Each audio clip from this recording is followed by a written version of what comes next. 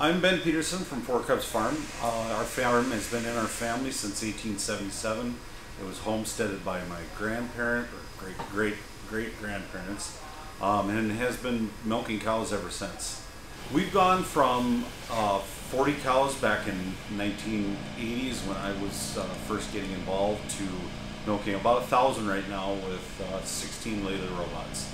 The primary reason we decided to explore the Plenish soybean option was as trucking costs have gone up, it's getting more and more expensive to haul feeds into the dairy. We are now able to offset some of our protein, and we have eliminated a bunch of protected fat that was sourced basically from palm fats overseas. We are always trying to look forward to see what's coming. We might not be the first ones to adapt to things, but we try to be early on into the new technology. It's a good fit for us as we've got quite a few crop acres and they're able to rotate around. It's a great rotation, great for the corn to go into beans and vice versa. We started off pretty simple. We used bags to hold the beans the first year and then had a mobile roaster come in. We're now to a point where we put a 30,000 bushel bin in for beans. We have a Deep Swelts roaster and are doing everything on farm now. Basically almost every day of the week the roaster is running to create the bean meal for the cows. Hi, I'm Nathan Brandt, the dairy herd manager up here at Four Cubs Farm in Grantsburg, Wisconsin. We're milking today 975 cows, averaging 93 pounds with a 445 butterfat and a 345 protein. We have really progressed our production in the right direction over the 10 years that I've been here. Today we're getting the most energy corrected milk that I've seen, shipping right around 106 energy corrected pounds going down the driveway. And we keep focusing on raising high quality feeds and trying to get as much quality feed into our cows as possible. So we started out doing a little trial with the Plenish soybeans in 2023. We saw a immediate bump in components when we put those in, and we also saw our fresh cows really take off phenomenally well, better than I've seen since I've been here. And the other really impressive thing that I've seen as of late is our conception rates, and repro has really swung to some really elite levels on conception, and it's phenomenal to see what's going on there and excited to see where that's going to lead us in the future here. So those elite numbers that I was talking about on the repro side of things, typically we average a 48% conception here at Four Cubs. In the last month, since we've really dialed up the Plenish soybeans in the diets, we're seeing a 64% conception over the last month, and that's really exciting to see.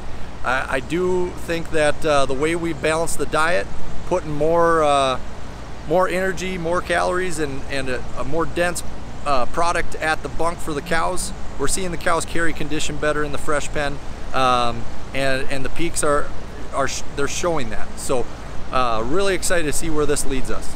Hi, I'm Dakota Schultz here at Four Cubs Farm in Grantsburg, Wisconsin. I am the on-site agronomist here, and I do all the planting, spraying, crop scouting, anything related with crops. That's what I do here. We run about 300 acres of soybeans, 1,600 acres of corn, 220 acres of Italian ryegrass, and 350 acres of alfalfa. We grow 300 acres of the Plenish soybeans, and to get what we want on our farm, we actually have a neighboring farmer who is planting another 300 acres for us to reach our needs for feed for our dairy. Okay. We have planted the 1.9 and the 2.1 maturity rate Plenish soybean, and that's not common for up here in northwest Wisconsin. It's typically a 1.0 to 1.5. To get them in early, or it's important to get them in early. We keep good soil conditions, and We will desiccate if need be, but we have not yet had to do that. Here in northwest Wisconsin, 1.0 to 1.5 soybeans are a good maturity for us. However, with the Plenish 1.9 to 2.1s, the 4 cubs have done a really good job with being prepared to desiccate. At the R stages, when we get to 6.5 or so, then we'll bring in our Pioneer agronomist team to really help us stage that in the instance that we would need to desiccate. And we have not had to desiccate yet, but we're prepared to if need be. Our Pioneer agency has been working with the Petersons at 4 Cubs for 5 years. They're a great team of people to do business with. We have been gaining support from them, and they're planting more Pioneer on every acre they can.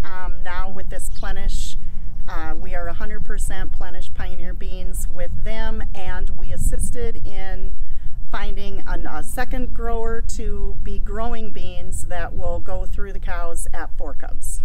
It's been exciting to be part of the 4 Cubs operation and bringing Plenish to them. They've gone from 0 acres to 300 and now up to 600 acres.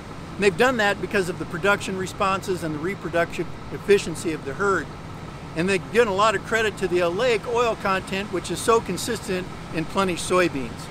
So it's been part to see some of the additional investment they've made in a feed center, bins, a roaster, and they're just looking forward to the future of being able to do more and more Plenish soybeans, either on their own acres or with neighbors' acres, to make it work for them.